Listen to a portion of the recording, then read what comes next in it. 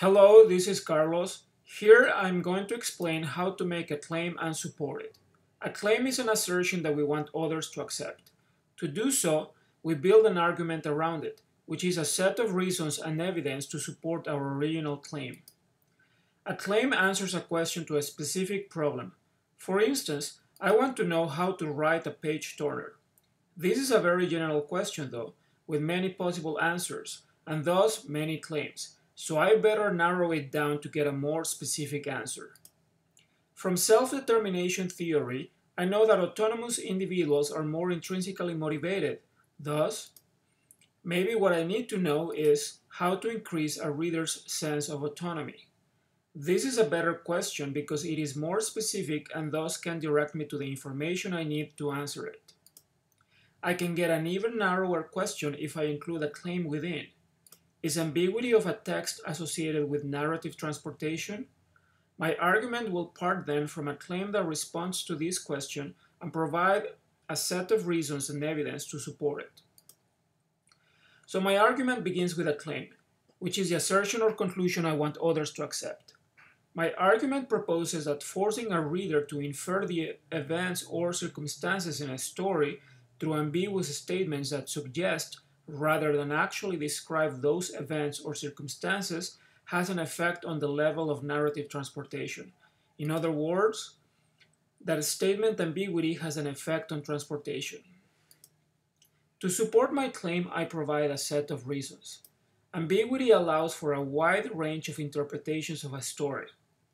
Freedom to create their own narrative satisfies a reader's need for autonomy. At this point, I could then provide the evidence that support my reasons. Yet, it is not obvious how these assertions connect to my original claim. I need a set of principles that connect them. These are warrants. Warrants explain why reasons are relevant. By offering warrants, I could rephrase my claim as this. Since a narrative is a reader's interpretation of a story, and satisfying the need for autonomy increases motivation, and being increasingly challenged but in control increases engagement, freedom to create their own narrative must satisfy a reader's need for autonomy.